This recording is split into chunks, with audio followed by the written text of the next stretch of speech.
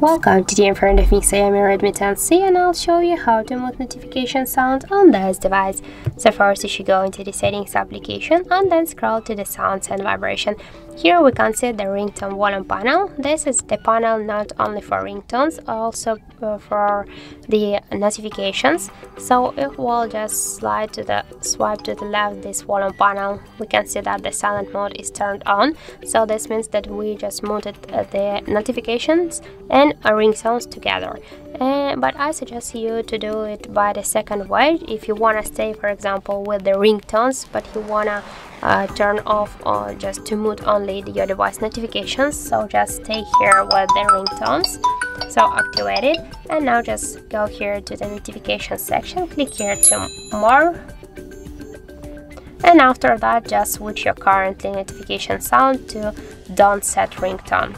And now when we'll go back here, we can see that we have now set the notification sound, and by this way we can stay with the ringtones but mute only notifications. So that's it. Thank you for watching, and if you find this video helpful, don't forget to leave a like, comment and to subscribe our channel.